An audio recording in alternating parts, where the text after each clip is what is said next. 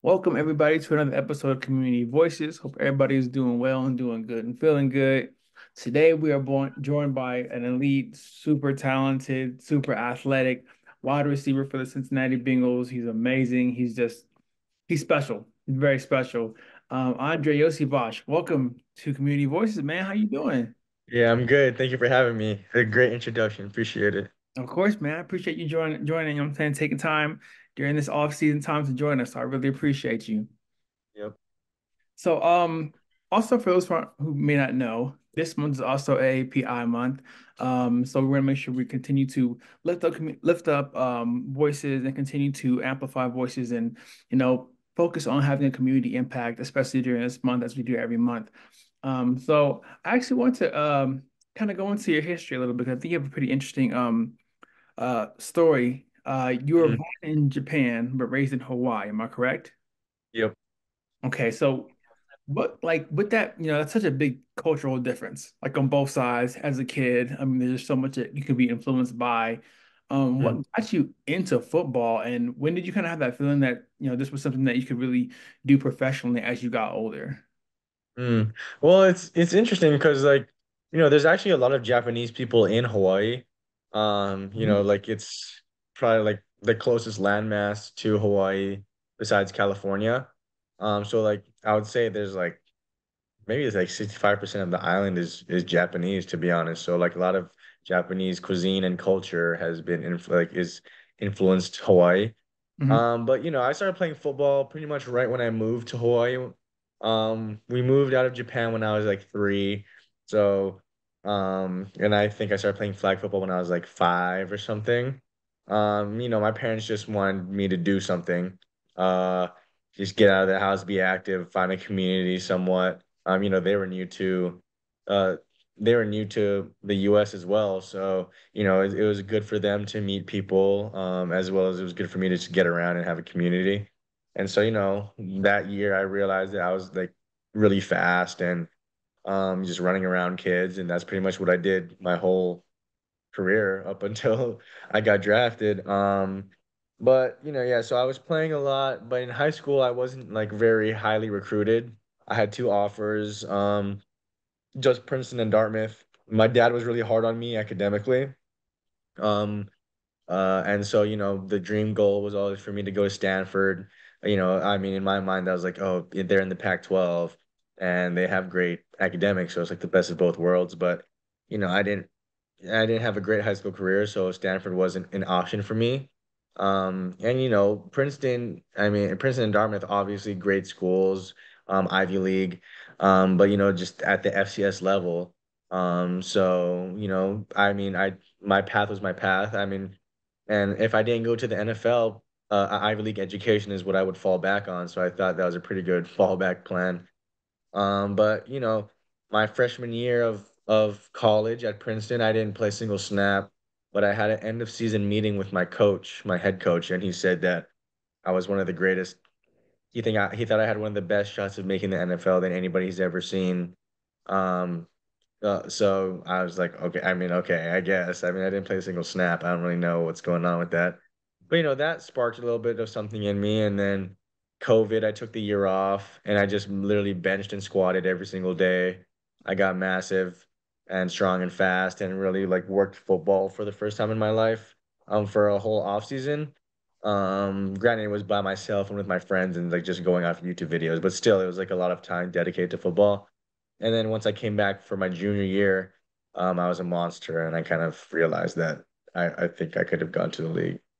I want to ask in that's actually a really like crazy story. Like I said it was. I knew, and it's really like inspiring too.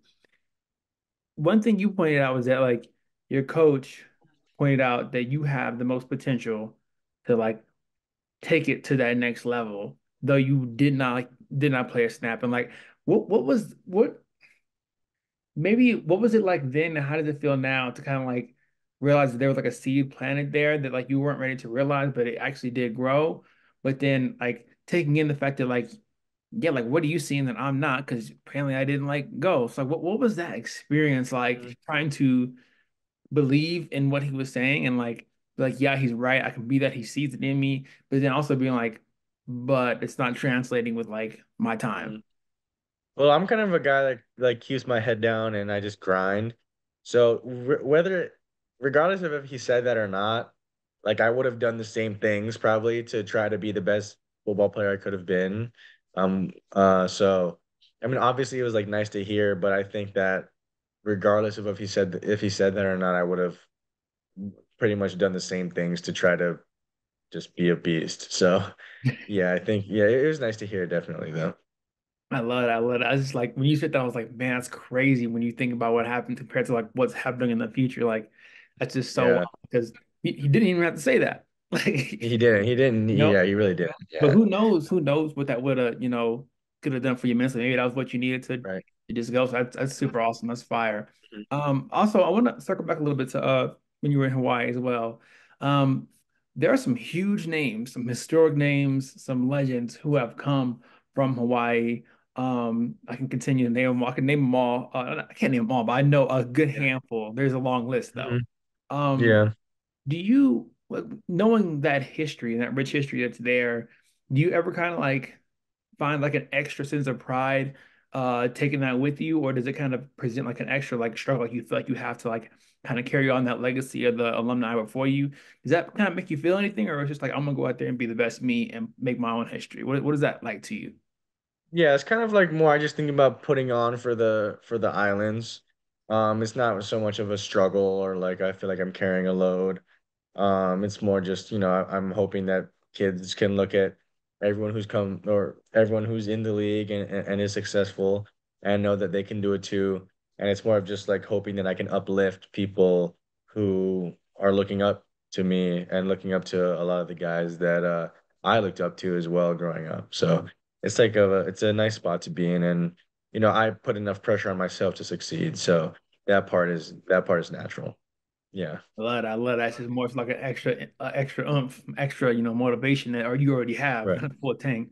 So I love that. Hmm. Speaking of uplifting people, community voices, we're always making sure we continue to do the work, uplift the community, support the community, and give back. And today is no exception. Today we'll be giving 10K to the United Way of Greater Cincinnati to make sure we continue their impact and their mission to just have an impact for the kids and the youth in Cincinnati, giving them Yep. resources, giving them outlets and just really making that change that we always use this platform to push and to do all around. So, with that being said, how did you kind of get connected with this organization and what do they stand for that kind of like drew you to them?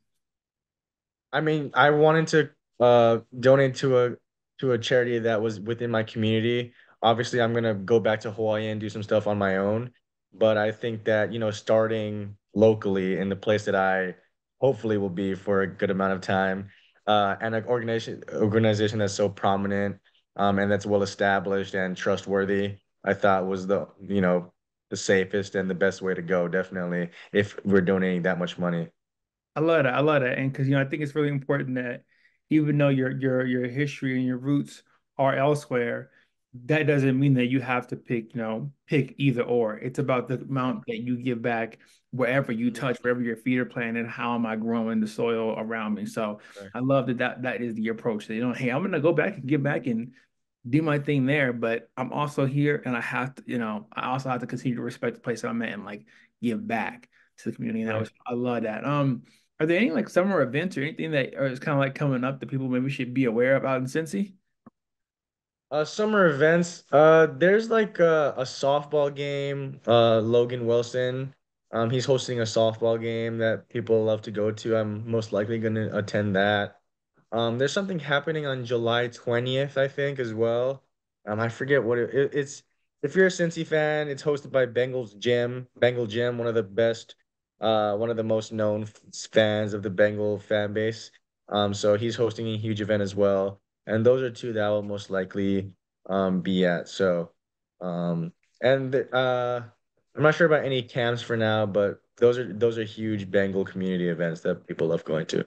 Fire. That's super dope. Like I said, there's other ways to continue to extend your presence in the community and giving back, even if it is just appearing, because those appearances, seeing somebody that you only see on TV or seeing somebody that you may only see once in your life can change people's lives. So I love that you continue to make that Right. community appearance in that aspect too. I would love to know, I know we talked about This being AAPI month. Um, Yep. what does that mean to you? And I mean, I know that sounds like a very traditional, kind of like almost like copy paste question, but I mean it so more so in the sense of like when you think about that rich history that you do have, your like the ancestry you have and that you carry everywhere you go to Mhm. like going onto the field to the endeavors that you do past the NFL. How does that kind of live or manifest inside you and like reflect in your approach to life and the things that you do? Yeah, I mean it's I was raised on Asian values. My dad is European, my mom is Filipino, my dad's Romanian. But in Hawaii it's a lot of Asian values, a lot of, respect your elders, be humble, let your work talk for itself. And I feel like that's like the way that I approach life and kind of like the way that I play football as well. Like, I love that. I love that. On top of that question, for me, I know there are some people in the Black community that I looked up to that to this day I'm still driven and inspired by their work, because representation means a lot. Do you have anybody like that for you that like when you saw them doing a certain thing or occupying a certain space, or just when you met them that they inspired you within that community? yeah, I mean, when I was a kid, every Filipino household would look up to Manny Pacquiao. Like, Go legend. don't I mean that Floyd fight? We can talk about that later. But he's the type of guy, like he's a monster in the ring. You know what I mean? Like just killing dudes. But so humble in his press conferences, so humble after a win and even after a defeat. And so he's kind of a guy that represents what being Filipino and like being Asian is kind of all about. I love that. That's super awesome. Have you ever met him? No, my mom met him actually at a restaurant like 5 minutes from my house one time. I wasn't home, unfortunately. And yeah, Dang. I'm obviously she like took pictures of him and stuff. I'm like, all right, like that's cool. Yeah. I low key happy for, it, but like low key like kind of jealous. Like, all right, well, like Yeah, he's in the exactly. house. Dang, like Right. Yeah. that's funny. That's funny. A couple more things before I get ready to kind of wrap things up with you, and I really appreciate your time again today as well. One more of the two I had is that we continue to talk about AAPI month, but the percentage in the NFL is not, of course, not as big. It's like I think it's like Asian and whites they make up about like almost 2 or 3% of the Mhm. players in the NFL. I think just like 27 players total in the league. It's a pretty small amount. Right. And I say that to say, what is it? I mean, what does it mean to be that? Maybe it kind of bounces off the last question, but like, does that again help kind of give you an extra an extra like Mhm. boost on the Yeah. field when you're playing and like just carrying that pride with you, when you're on the field. Yeah, definitely. I mean, like there's just one safety. His name's Cam Bynum. He plays on the Vikings.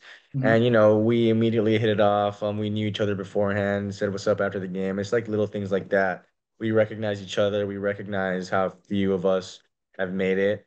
And we know that we're an inspiration to, kids playing all over the US. And Mhm. we love putting on for the culture and it's all about work and just trusting the process. And I mean that goes for obviously there's 27, you said 27, right, like Asian Americans in the NFL right now, which is insane. And Mhm. it's such a small community and it's kind of like a little family. And I'm hoping to meet a lot of them at some point. I know another Hawaii guy, Nick Herbig. He's Japanese, and his brothers, Nate. They both play for the Steelers. Don't like the team very much, but they're cool guys. But it's like a little family, and it's cool to see other guys like succeeding, and just being a good influence for hopefully the next generation of Asian athletes coming up. I love that. I love that. I want to ask you one more thing before we get ready to wrap this up. Going into, I know the NFL season's seems like it's a while away, maybe 3 or 4 months away, but that time flies. Yep. What is the mindset and the new focus going into this next season to not just improve yourself and to be the best wide receiver that you can be for this year and take it to another level, but also just to have an impact on this team? Yeah, I mean, it's just I mean, go as a football player, I like you said, I want to be the best football player that I can be. I want to maximize my potential, and work as hard as I can to maximize that potential. And but to maximize your role on the team, you have to do whatever is asked of you. Despite, despite maybe you not wanting to, or you're tired or whatever, you kind of just have to, just keep going and look at the bigger picture and play for the team. I feel like a lot of people nowadays are like they're pretty into themselves, but it's all about the team, and well, it's winning championships is what you play football for. You know what I mean? So that's always the bigger picture. I love that. I love that. And it seems like you got a good head on your shoulders. And you're ready and locked in to be great. So I love that. I love Yep, that, man. appreciate that. Thank you so, so much for joining us today. I appreciate you. Once again, also rooting for you this season. Going to be making sure I keep a special eye out on Cincinnati and seeing what you're Appreciate doing it. out there. So much love from my side.